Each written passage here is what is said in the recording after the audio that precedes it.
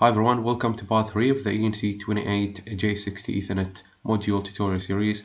At this part, I will start with advanced initialization of the module, and after that, I will go ahead and connect the module to a local area network, and we will obtain an IP address using the ARP protocol. The first step with advanced initialization is to initialize the physical layer registers. Accessing the physical layer registers is not a straightforward process, because we don't have a direct access from SPI to the physical layer registers.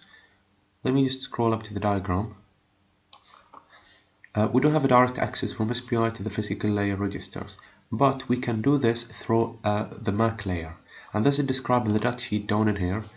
It says if you want to write to a physical layer registers, you follow these 3 steps. You write the address of the physical layer register to this MAC register. Then you start by writing the lower 8 bits in this specific register, then the upper 8 bits, and this will start the process automatically. And then you just check for this flag. If it's reset, then operation is complete. I will write this in a function in the header file. I'll write it and I'll explain it to you in a bit. Here is the function prototype in the header file. I call it write_phi, stand for write physical layer. The function takes 2 parameters, the address and the data, and you can see that the data are 16 bits, and that's because all the physical layer registers are 16 bits registers. Now the body of this function is this way. Just as described in the datasheet, you first write the address into this register, then you write the 16-bit data to this, and then you check for the flag to be reset. Now let's do the read physical layer function. To read from a physical layer register, the process described in the datasheet is quite similar. So let me just write it in the header file and then I'll explain it to you. Alright, this is the function prototype of the read physical function, and this is the definition of that function.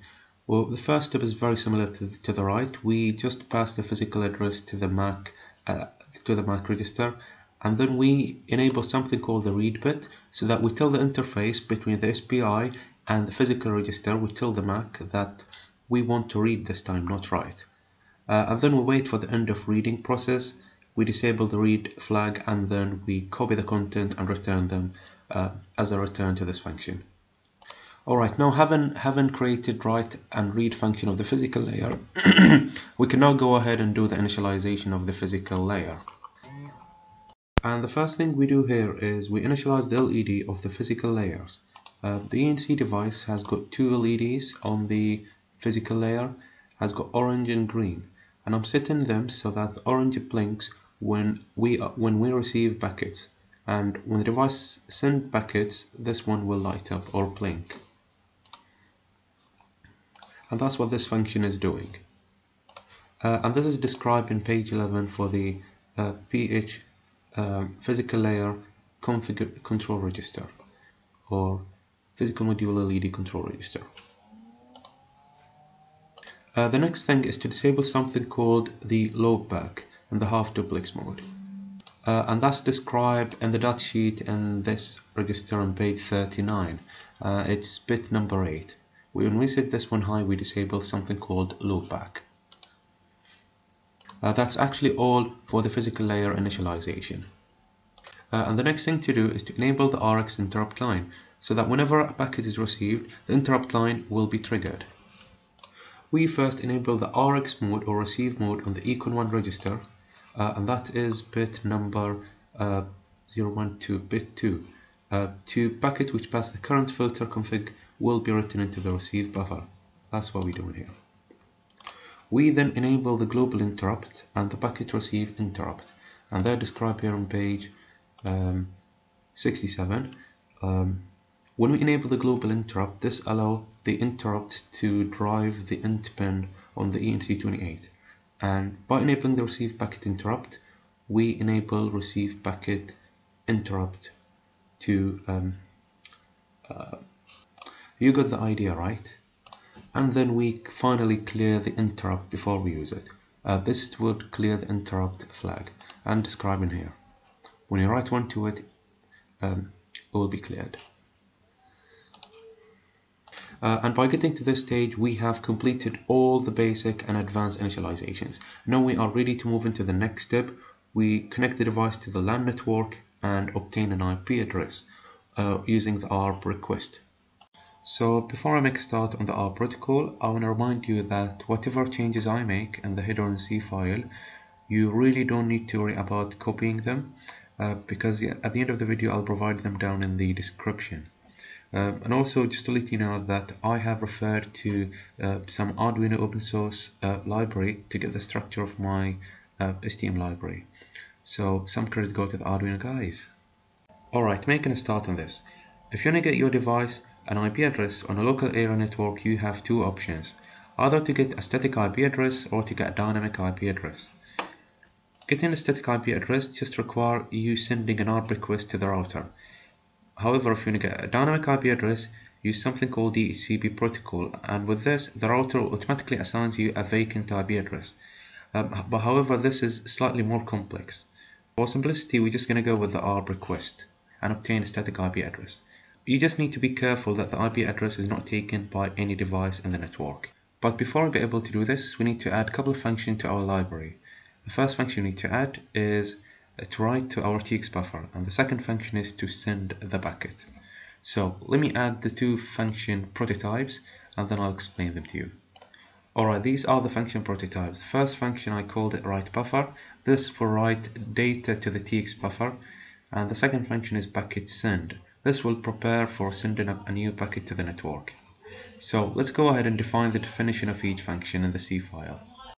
Alright, starting with the first function, write TX buffer, and according to the data sheet in this table on page 28, if you want to write buffer memory, write to TX buffer, you send this operation code with this argument and followed by the data.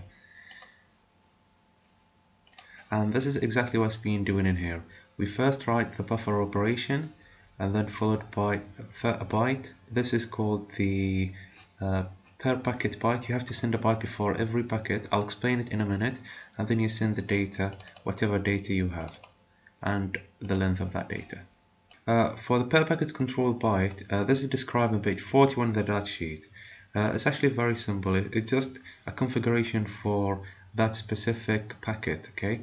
Whether you want to configure it again, or you want to take the configuration you set up in the Mac control register 3. It's saying something like whether you want a CRC attached to the frame, or you want to zero pad it to 60 bytes, and so on. Okay. If you want to know more about it, just read page 41. That's simply all about it. And for the second function, the packet send. And what this function is essentially doing is just implementing the transmitting backing process described in the datasheet. And this is also on page 40, just down 41 and 42. The transmit process is described in 4 steps. Let me explain it to you line by line. So the first bit, we're doing set and econ1 txrst. Looking at econ1 register in the datasheet, we are just moving from the held and reset to the normal operation of the transmit. Okay, and then the third line of code is we are clearing these 2 bits in the EIR register, and these are actually described in the in step number 4, I believe. Yes, we have to clear this to enable an interrupt when done. Then we set the right pointer to the start of the TX buffer and the end to whatever length of data we have, and this is described in step number 1, I believe. Yes, number 1 and number 3, the start and end of the TX buffer. After that, we call the write buffer function that we just defined earlier here to shift the data into the TX buffer, and after that we start the transmission. We wait for the flag for 1000 ticks, and then we check. If there are no errors, we break and stop. If there are errors, then we cancel the previous transmission and stop the function. Okay, that's simply how these 2 functions work. Now we are ready to write an ARP protocol and send it via these 2 functions. Alright, to write an ARP request, we first need to know the structure or the format of this protocol, and we're going to refer to Radiant Dynamics. It's one of the very best websites that explain Ethernet protocols. He really done a great job. In the first, he explains the ARP request. ARP request protocol is very simple. In the first 6 bytes, you send a broadcast MAC address because we don't know the MAC address of the router, and then we send followed by our own MAC address when we assign to the STM Ethernet module, and then the Ethernet type, and it's an ARP protocol, and these two stay as default. And then the operation is we want to request ARP request, and then the target IP. This is the sender MAC address. Again, our MAC address. The sender IP address is the static IP address we want to obtain to our device. So you write the IP address in here, but first you have to make sure that it's not taken by any of the devices. And I think the most effective way is to open your router page and go to the ARP and DHCP. And the ARP, these are the assigned the static IP address in the network, and these are the DHCP IP addresses. Just make sure that yours is not one of these, and it's above the minimum of them, because routers have got a minimum. I think minimum is 100 here, and a maximum is perhaps 200. So just put it between 100 and 200 to be on the safe side. Next is the target MAC address, and again we don't know the MAC address of the router, so we just leave it unpopulated. And then the target IP address, that's the IP address of the router. By default, most of the router IP addresses are 192.168.1.1. That, as simple as that. So let's write it in the STM main, and I'll explain it again. This is our protocol, exactly as described in the page. We start with a broadcast MAC, our MAC address that we assign to our device. This is the Ethernet type. We want this to be ARP protocol, and then these are some default. I'll leave them as default. And then the operation is request, so we put this one. Then again the sender MAC, which is our MAC address. The IP address we want, about 119 because it's not populated to any. Then we leave the target MAC unpopulated, and the target IP address, the router IP address. This is in hex, so this is 192.168.1 and 1. Now we're pretty much done. We just need to call the send packet function to send this packet. So I've written it in advance. Let me copy and paste it in here. That's how you do it. You call the ENC28 packet send function. Oh, what happened? Let me just check. Oh yeah, sorry. Alright, so you call the ENC28 packet send function, and then you pass the ARP request array pointer, size 42.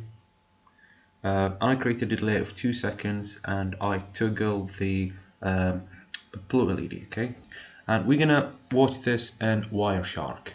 If you don't know what Wireshark is, just Google it. Wireshark is a software that can monitor your local area network. It cannot monitor everything, but it can monitor the packets sent to your device and the broadcast packets. And since this ARP request is a broadcast, we should be able to see it in all the devices connected to the LAN. Alright, let me first compile, upload it to the board, and then we're going to open Wireshark. Okay, this is Wireshark. Let me open the Wi-Fi capture because I connected my laptop to a Wi-Fi, not the wire. Now, let me click the reset button on the STM, and we should be able to see an ARP packet, ARP request in here. No. Oh, there we go. Let me stop this. I can already see it. So this is our MAC address we assigned in the STM. Let me just convince you. So our MAC is 7469692D3036, and that's exactly this one. So we're sending this broadcast ARP to the router. We're telling it that we want to use this IP address. It's actually not telling it that we want to use this. It's telling it that we want the MAC address of the router, but it's also doing this. And to double check, let's go to the router page, and we should be able to see 119 added to the list. Okay, so this is the router page. Let me refresh it